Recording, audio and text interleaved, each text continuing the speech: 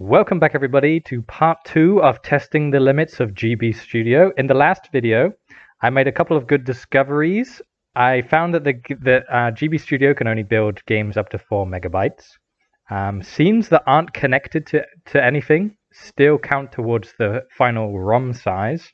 And custom events don't actually cut down on ROM size. They're just there to make your life easier. So at the end of the last episode, I couldn't copy and paste very quickly because of the custom event had loads of stuff in it, and that was slowing it down. So I deleted everything from it, and now I've been able to basically fill in all this stuff with relative ease. So now I'm at the point where I'm testing how many, how big is the ROM size when we have this many scenes. Some problems that some things that aren't a real test is that these all have, if I click on it, you can see 77 tiles. They're all 20 by 18.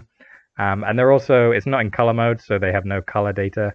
So it's not a real test if you're going to make a color game with more than 77 tiles in. So instead, when I was copy and pasting, I made sure that each of these files, or each of these backgrounds, is using a different file. And what that means is I can update those specific files to have either bigger scenes or more tiles, and hopefully try and increase the ROM size by doing that once we've moved on. So I've built this, and this has, if I create a new scene, it should tell me what scene number this is. Scene number 514. So that means the rest of this, I probably misplaced one. There's probably a row of 17 here somewhere. I was making 16 by 16 rows and columns. And obviously that makes, I was trying to make it so that it was 512 scenes. And that comes out to, actually it's 513 scenes. And it came out to 512 kilobytes, which is, I think it's just a bit bigger than the normal.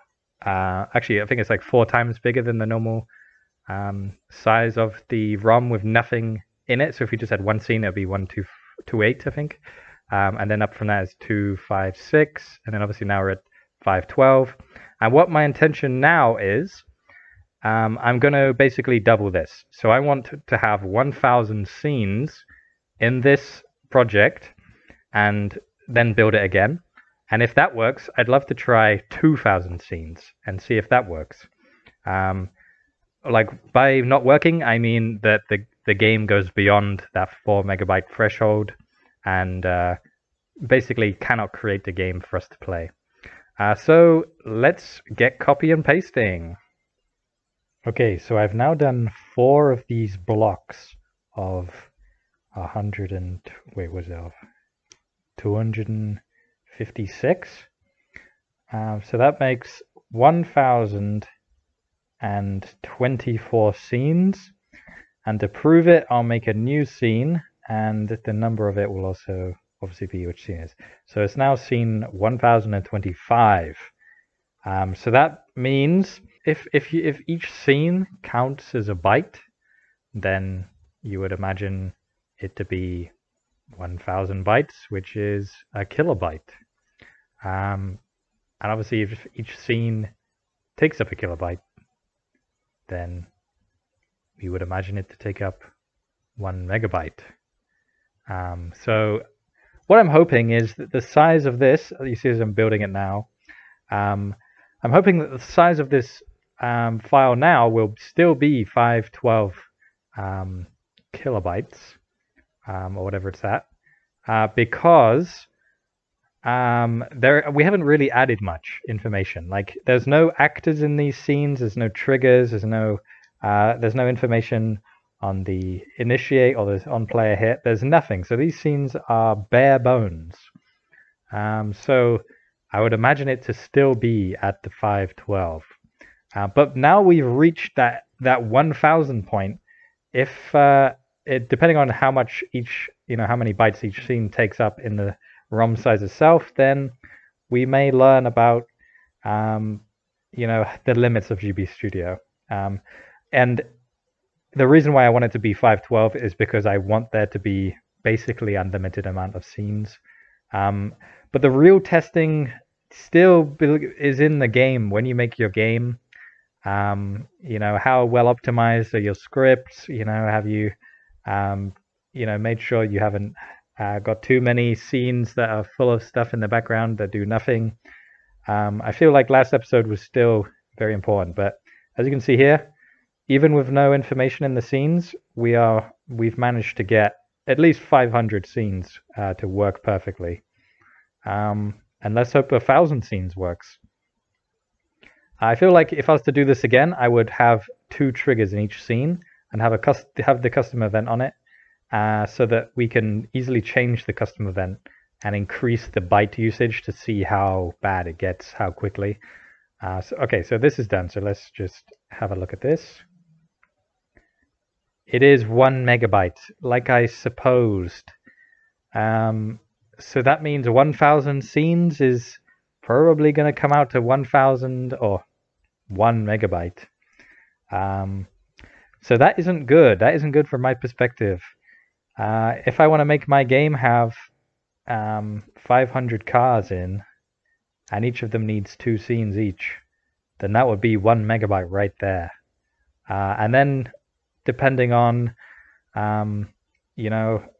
the racetracks, how many racetracks there are, how many sections, I'm thinking I may have to reduce Take It Racing 2's size in order to get this to work better.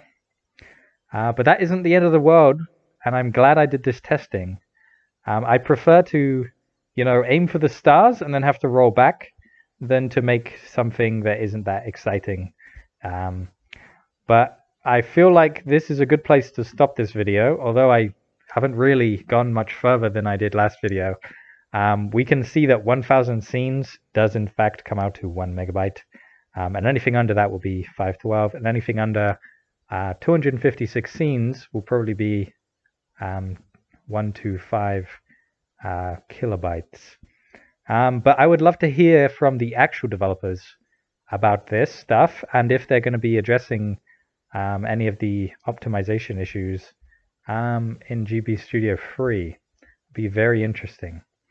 But for now, I think it's probably worth leaving, because I can imagine if I double this up and make 2,000 scenes, it will probably go to 2,000 or 2 megabytes, sorry, and 4,000 scenes would be 4 megabyte. But it would be very useful to know, like I said, about the trigger on each scene. If each scene had a trigger and had a change scene, I can imagine it doesn't matter which scene you're referencing. It's the same amount of bytes. So if each of them had 2 change scenes on each, or like 1 change scene on each trigger, and I had 2 triggers in a scene, how much more would that be? And that would kind of tell you how big a comic could be in GB Studio. But what I'm going to do is I have a lot of ways to go from here. Like I said at the beginning, I could make the scenes bigger and I make them have different, different size, different amounts of tiles in. Or I could turn on color mode, and which I might actually do. I'm going to turn on color mode, and then I'm going to build and run again, and then this time see how big the file is with color mode activated. As this is building, I'm looking at these compiling, obviously the cores. As you can see, there's the cameras, there's the actors, there's a fade manager, there's math, there's input, palettes, projectiles, scripts of runners, whatever. And what I'm realizing is these might be adding to the file size. And if say for example, Take It Racing 2, if we could delete, for example, the fade manager or the projectiles, or some of the script runners and the scrolling maybe, then maybe we would be able to save a small amount of space in the game. That's definitely something to think about as well. But yeah, it's definitely answering some of these questions I've been had about Take It Racing 2. And I hope it's helping you think about your games as well. This is obviously for once your game gets very big. But if you are planning your game far enough in advance and thinking about how long your game will take to make, and how big your game can be, and how long it will take for the player to complete, hopefully this is giving you some ideas on the limits of how big your game can be. So I'm without any information, in the scene. I can imagine the scene limit is 4,000 scenes, which is huge. But obviously not as huge as if you were to do it in Unreal or Unity, but still it's massive. And I can imagine with information in the scenes, I can imagine depending on how much information you actually put in the scene. If you put a small amount of information, I can imagine 3,000 scenes, 3,500 might be a rough estimate of, I can imagine like a comic book, how many pages you could have in a comic book.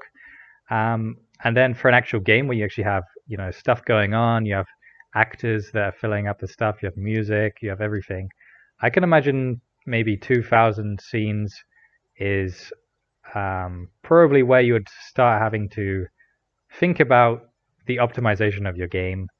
But obviously, I would love to hear from you what you guys have got, both in terms of scene numbers and also, for example, how many tiles are being used, how many different color palettes you've used, all this kind of stuff of like how much have you used, what's the biggest game you've made.